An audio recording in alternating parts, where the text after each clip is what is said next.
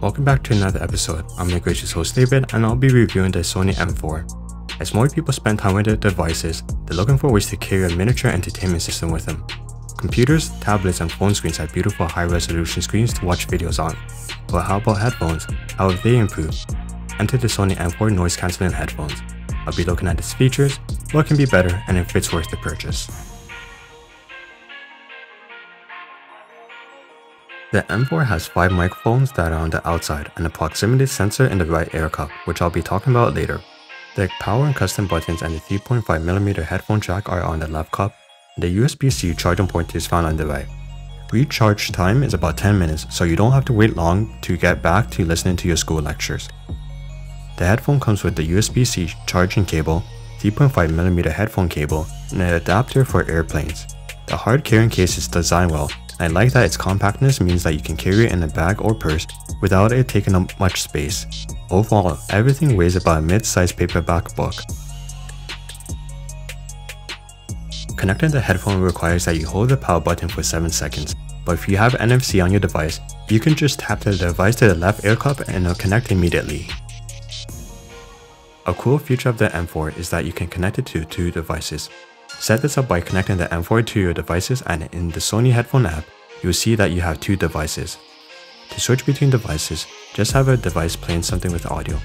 Here I'm listening to Spotify on my MacBook and then switching to my iPhone. It's that simple. This is a nice feature because you don't have to be tethered to a specific device or location. Maybe you want to be away from your desktop computer and listen to music outdoors. Here I'm running Spotify on my MacBook. When I want to switch, click listen on this iPhone and then it'll switch seamlessly. Let's talk about the Sony headphone app. The app has a ton of customization to make your listening experience the best for you. There are presets on how you want the audio to be, like vocal, treble boost, bass boost, and more. On the Systems tab, you can enable the connect to 2 devices simultaneously, decide when you want your headphones to shut down, and more. You can enable the speak to chat too. This means if you talk, mumble, or even say filler words like or the audio and noise cancellation immediately pauses. This may not be good when you're on the subway and people are talking around you. If you get these headphones, you should explore the app and customize it to your liking. What I like about the M4 is the design and its matte black finish. The panel on the top of the headphone and on the ear cups are very comfortable, and I found myself wearing them for so long that I didn't realize it. I didn't want to feel the cups tightly and uncomfortably squeezing my head like the Beats Studio headphones would. Wearing this in a cold climate, I found that no air was entering the firm seal of the ear cups, which is good since cold air tends to hurt my eardrums. The proximity sensor inside of the headphone detects when you're wearing the headphones or not. The headphone pauses when you take them off and plays when you put them back on. This is important for when you need to quickly assess your environment.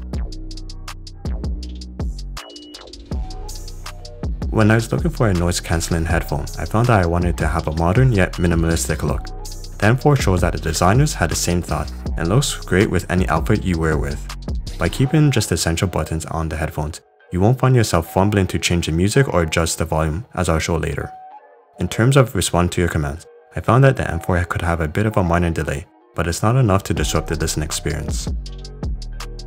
If you walk a certain path frequently, you can enable the geolocation setting, which will automatically change the level of noise cancellation and ambient sound specifically for that area. Perhaps you walk past a construction site every day to work.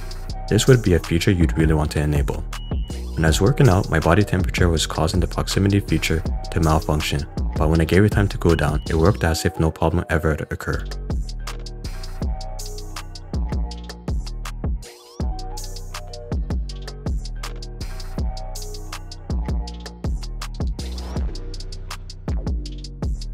In terms of audio quality, the M4 is perfect. When you're using this, you're getting a high quality surround sound experience.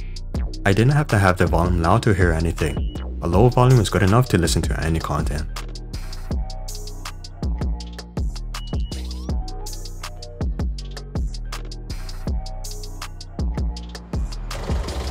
So let's talk about the 5 mics on the headphones that lead to this perfect noise cancellation.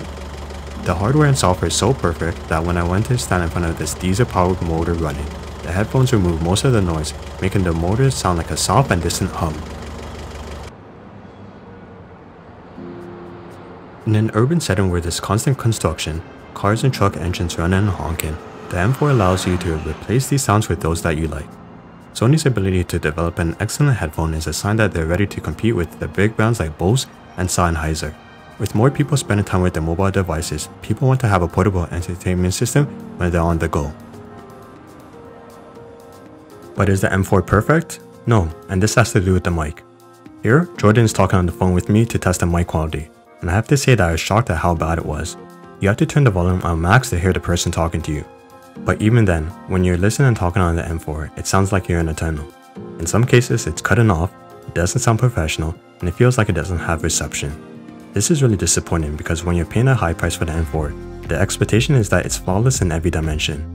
Literally, this headphone has two jobs: listen to audio and make calls, but it only does one of these things well. So Sony designers and engineers, if you're watching this, you need to drastically improve the mic and receiver for calls.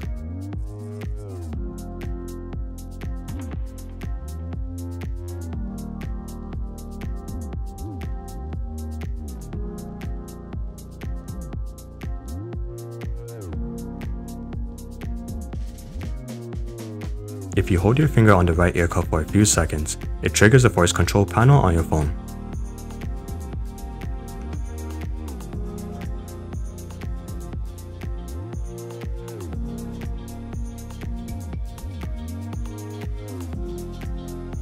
So here's how you can control the audio with the M4. Double tap to play, pause, swipe up or down to increase or decrease the volume, swipe forward or backward to play the last track or skip to the next one.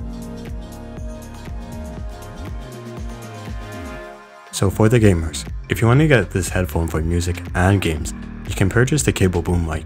This makes up for the low quality mic, and with it you now get the perfect experience that Sony was close to. The cable boom mic will connect to any port that has a 3.5mm jack, so connect to your controller or your laptop.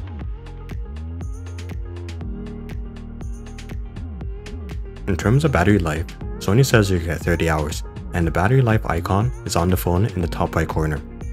Personally, I didn't like that the icons were so small, and it should be obvious to the user that the battery life is draining. This is another area that developers can focus on, since people don't want to be caught by surprise when the M4 suddenly dies without warning. Another small feature is that if you have music playing and someone's calling you, the music automatically pauses. When you hang up, the music continues to play. When I was looking into how Sony made the audio so powerful, I learned that they used the digital sound enhancement engine with Edge AI, co-developed with Sony Music Studios Tokyo. Testing the headphones at 3 degrees Celsius weather showed that it'll work without a hitch, but if the cold starts to affect the components, you can turn off the touch sensor and control the M4 from your phone until you're in a warmer environment. Another feature that I like about the M4 is the quick attention mode. This is you placing the palm of your hand on the right headphone cup, so the noise cancellation and music is temporarily disabled, but you can hear around you. Of course, you can take one ear cup off and the proximity sensor will pause the audio. The M4 shuts down after 5 minutes of inactivity, which will save you battery for later. What you should be aware of is that the M4 is not water resistant, splash proof, or waterproof, so sweating hard in these will mess the components up and make them smelly really quick. So if you want to use these for working out in, or for the beach, the M4 is not it. The M4 can also detect when you're sitting down and adjust the sound levels, like add and bass, but once you start walking around, the noise cancellation and bass noticeably dims.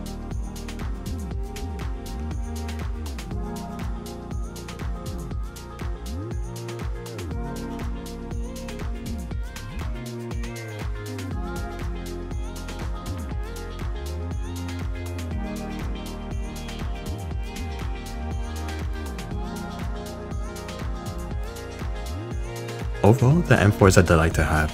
The audio is like carrying around a miniature surround system with you. I like that the app has a lot of features so you can customize the headphone settings to your liking. What Sony has to improve on is the mic and battery life display.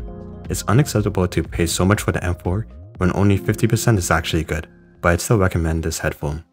If you like this review, subscribe to the Definitive channel for tech reviews, and I'll see you in the next episode.